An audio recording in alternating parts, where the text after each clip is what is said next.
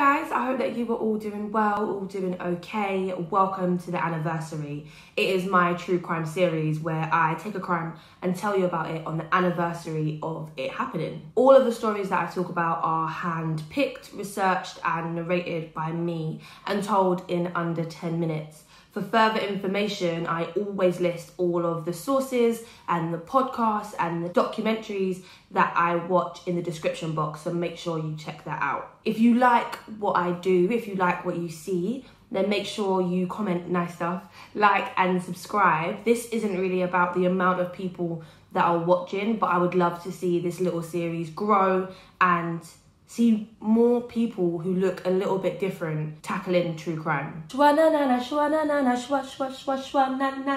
This week marks the anniversary of a crime that I remember personally like it was yesterday. On Saturday, the 1st of July, 20 years ago, the Payne family all bundled into the family car to go to their grandparents for dinner. They got there, they ate their food, which happens to be shepherd's pie, and they went down for a walk to the beach. After a little while, the kids wanted to stay, but the adults wanted to move on. There was begging, there was pleading, and promising to be good. Their mum, Sarah, reluctantly agreed to let them stay on at the beach and play. I should add that this is in the year 2000, and also the beach was really close to the grandparents' house. It really wasn't very far at all. And one of the kids was 13 or 12. The oldest kid at the time. There comes a time, I think, in every parent-childhood relationship that you have to give them a little bit more freedom. So after telling the kids that they needed to be home before dark, that they needed to stick together, and their oldest brother was in charge, their mum agreed.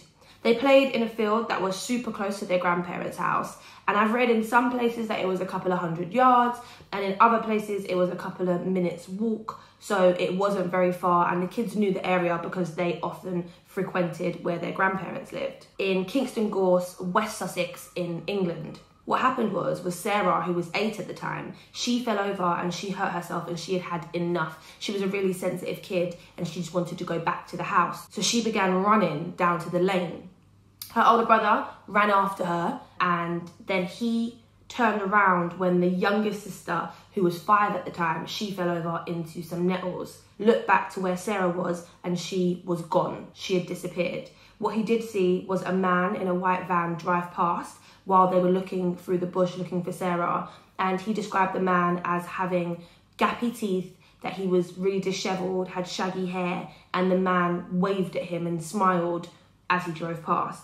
The kids, not being able to find her, ran to their grandparents' home, to where their nan was, and they looked throughout the entire house. They searched upstairs, downstairs, in cupboards, in the bathrooms, thinking that Sarah might be playing a trick on them.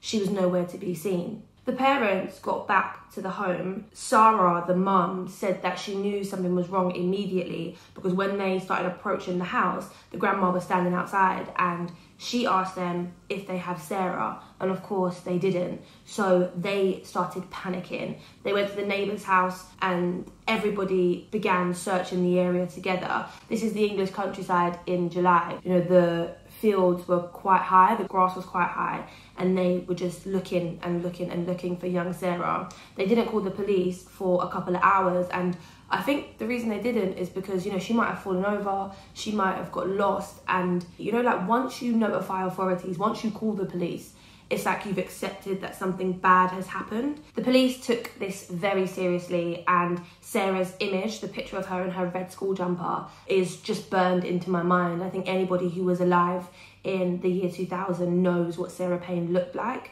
because this picture was all over the news, it was all over the bulletins. They really tried to find this baby girl. It kind of brought the country together. I think everyone was really rooting for the Payne family, hoping that they found her. Doing the research and finding out exactly what went down in the case of Sarah Payne is just heartbreaking, I think, because I remember it. The parents of Sarah Payne, specifically her mum, actually, did numerous TV appeals, and in a lot of them, her mum looked into the camera and spoke directly to Sarah, you know, telling her that they were looking for her, that they weren't going to rest until they found her, and they can't wait to have her home. The police thought they knew who had her. There was a registered sex offender in the area, but they just couldn't prove it. There was a man called Roy Whiting, and he was a convicted sexual offender. In 1995, he grabbed a 9-year-old girl off of the street. He took her to an abandoned field and he sexually assaulted her and he let her go. And he also lived really close to where she went missing, to where Sarah went missing, where she was last seen. Roy Whiting was questioned and he told the police that he went for a drive on the coast on the day that Sarah went missing, that he was actually miles away from the area in Hove. He went to a fun fair and the police couldn't do anything but let him go. They did decide, however, to keep an eye on him, to watch him, and soon after questioning, Roy Whiting walked to his van and he opened the door. A receipt fell on the floor and one of the officers, who's a G, thought, "What's that?" And he said, let's go and see what that is. It ended up being a receipt for a petrol station that was miles away from where Roy said that he was. And the police were really confused because they were like, if you have evidence that you weren't in this area around the time of Sarah's disappearance, why have you said that you were so far from where you actually were? They really didn't know why he lied about that. He spent 2 days in custody. There was no evidence to press any charges, so he was released on bail. For 16 days, her parents waited and hoped. For 16 days, they made appeal after appeal for Sarah Payne to come home. For 16 days, Sarah Payne's parents prayed that their daughter would be brought back to them, but it didn't happen. On the 17th of July, the body of 8-year-old Sarah Payne was found in a shallow grave 15 miles from where she went missing. It suddenly made sense why Roy Whiting had lied. The receipt from the petrol station was very close to the grave site of Sarah Payne. On the 20th of July, a shoe was recovered from a roadside in the village of Coolham, which is 3 miles from where Sarah Payne was discovered, and it was identified as belonging to her. A woman who said that she thought nothing of it at first, but then felt maybe it might be relevant to the investigation, had seen it discarded on the side of the road. It was a simple black child shoe, size 13, with a Velcro strap. Velcro is one of the most forensically aggressive materials. It picks up every single fibre that it touches, which is both a dream and a nightmare, because whilst it will probably have what you're looking for, it will also have everything else. When it comes to Velcro, everybody is invited to the party.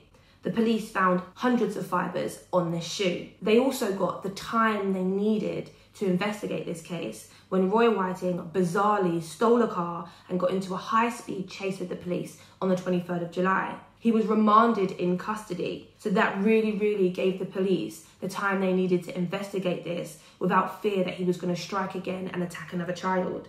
They researched his van and they meticulously forensically analysed it. They found loads of fibres, loads of stuff in the van, but importantly, they found one blonde hair that they could use for DNA. It was a 10 million to 1 shot that hair did not belong to Sarah Payne. Sarah's shoes also yielded fibres that matched items in Roy Whiting's van, a pair of socks that were in the van and a red jumper and the front seat. On February the 6th, 2001, Roy Whiting was charged with the abduction and the murder of Sarah Payne. So he was charged 7 months after she first went missing, and during the trial, the jury weren't allowed to know about his previous conviction in 1995 and that he was already on the sexual offenders register, which when he was convicted in December of 2001 and sentenced to a minimum of 40 years in prison, the press and the public really disliked that decision. You know, the system is supposed to have been designed for him not to have offended again. Sarah's mum, Sarah, began campaigning after the trial, and now we have something called Sarah's Law, which is the right to know where registered sexual offenders live in your area. You can go to your local police station and you can request the information and they have to tell you. So I'm not saying that something good came out of the killing of an 8-year-old girl, of course not. But I do think that it is very admirable that her mum went on to campaign and to try and make a difference. Yeah, that's the story of Sarah Payne. Very condensed, of course. But yeah, thank you for watching, and I will see you guys next week for another installment of the anniversary.